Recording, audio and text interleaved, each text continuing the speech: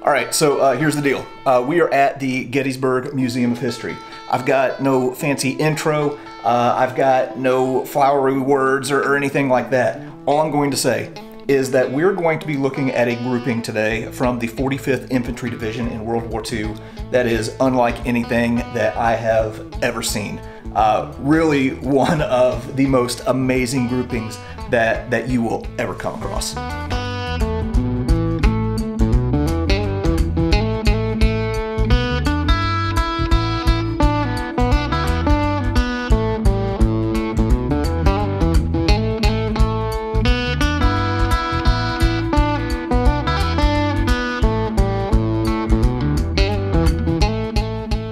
I'm going to talk to you today about an American hero that you've probably never heard about.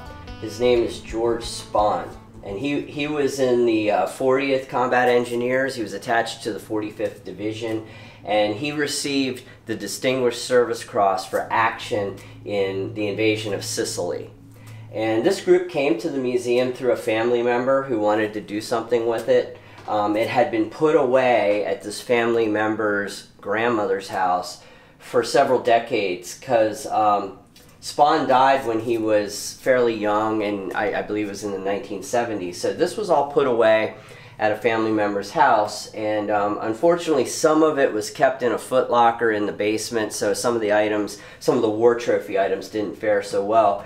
But it's really an incredible grouping, and it's really incredible that it stayed together this long, because a lot of times when someone dies, you know, early, and family members have it put away for decades on end, it gets either sold or thrown away, or unfortunately. So this family member contacted the museum, and they started telling me about this grouping, and sent me a few photos, and I said we'd be very interested in this grouping. So they came here, we talked, they decided that they thought this would be a good fit, and we were able to obtain the grouping, and it is spectacular. I mean, there's so much here, there's so much history that has stayed together. I was just blown away, and I mean, one of the interesting, just a quick background, he was originally an enlisted man, and he went to officers candidate school through the engineer program. He was an engineer in civilian life.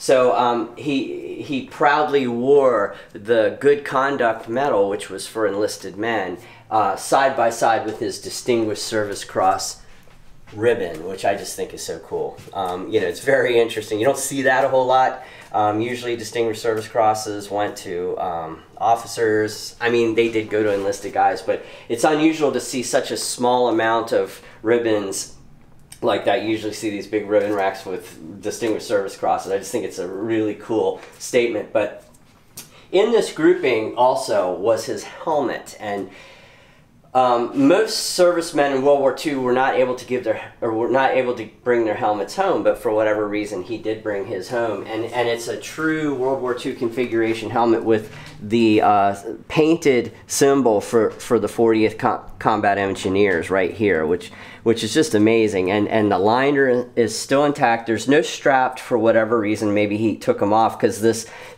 net is on here, and it has been on here forever. I mean, it is sticky, it is dirty, it is just salty, as we like to say, but it's an amazing World War II painted helmet that's 100% right, just the way it came here.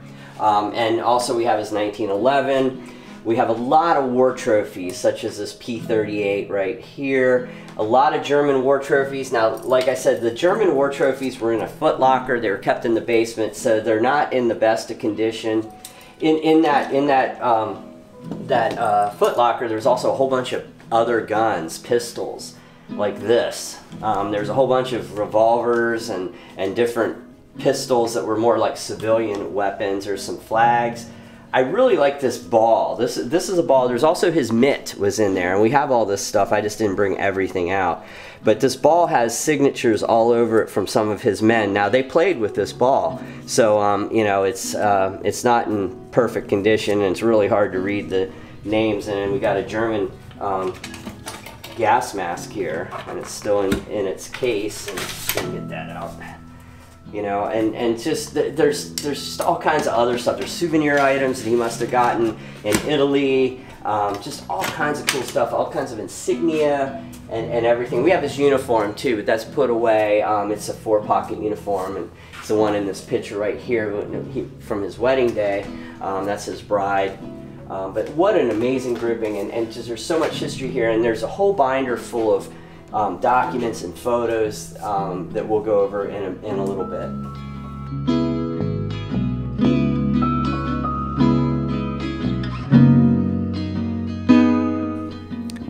As Eric mentioned, there is just a crazy amount of documents that came with this grouping. Apparently, George Spohn was one of those guys who never threw anything away, and we are quite fortunate because there's an amazing historical record that comes with this grouping.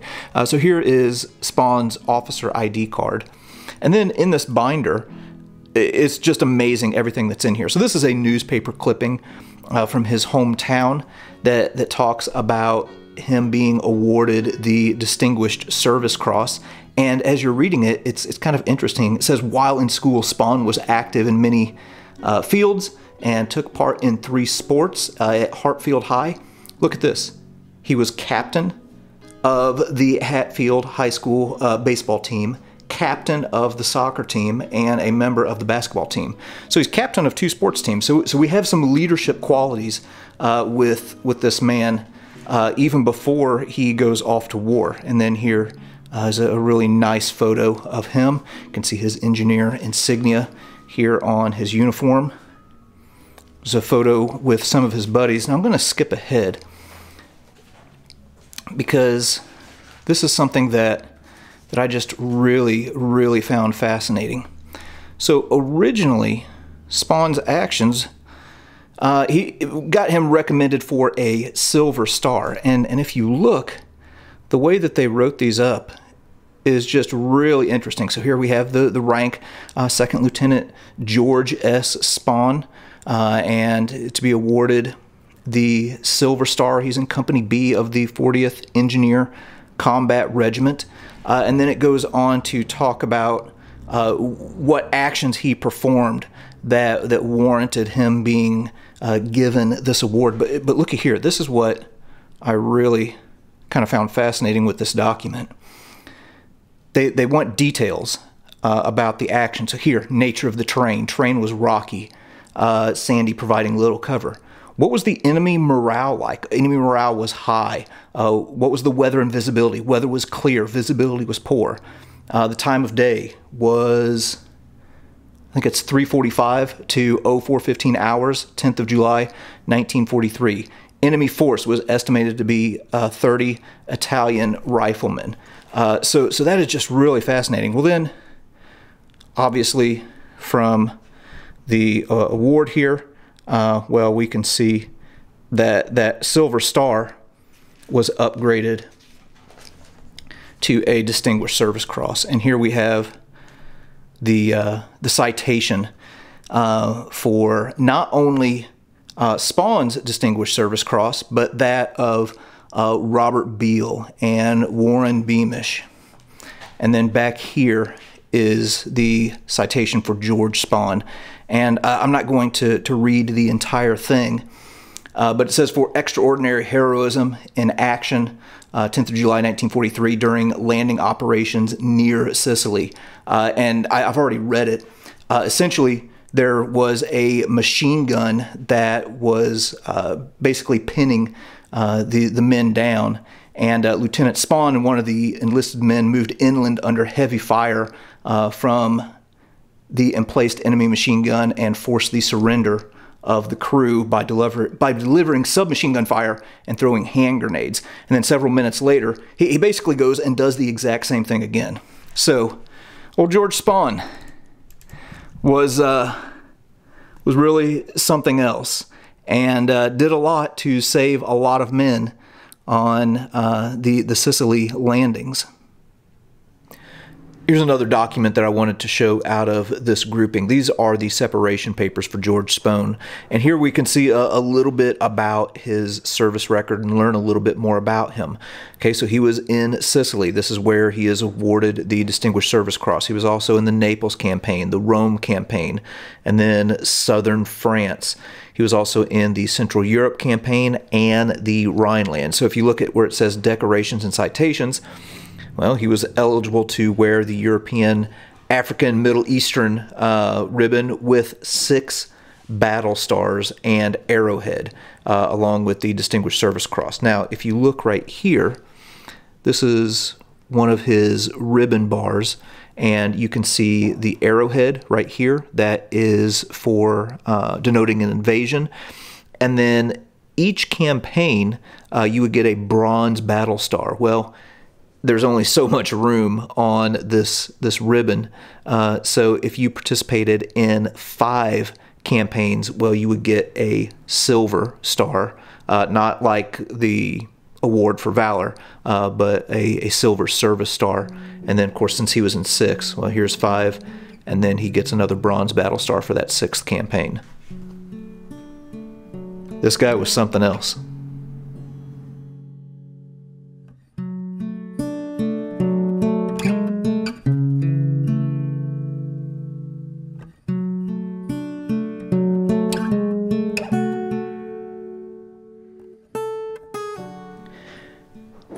Here is another picture of George Spohn, and we don't know exactly where this was taken. Here's one thing that I do know. I think that old George might have been a man after my own heart, because this guy just brought back souvenirs like it is nobody's business. So here is the center of a Nazi flag. This is called the roundel. So some soldiers, you know, if they didn't want to bring back the entire flag, well, they would cut this middle section out. And then again, as Eric already mentioned, you know, here is the P-38 that he brought back. And then also, this is a first model German Luftwaffe dagger. So this is a dagger that, like, somebody in the German Air Force would have carried or would have had, you know, for their dress uniform. But you know, whenever we show these items, you know, obviously men like George Spohn were fighting against the Nazis. They weren't sympathetic to them, but they found these items to be of interest, and they brought them home as souvenirs. And yeah, now we get to look at them and learn from them, and benefit from the preservation work of George Spohn.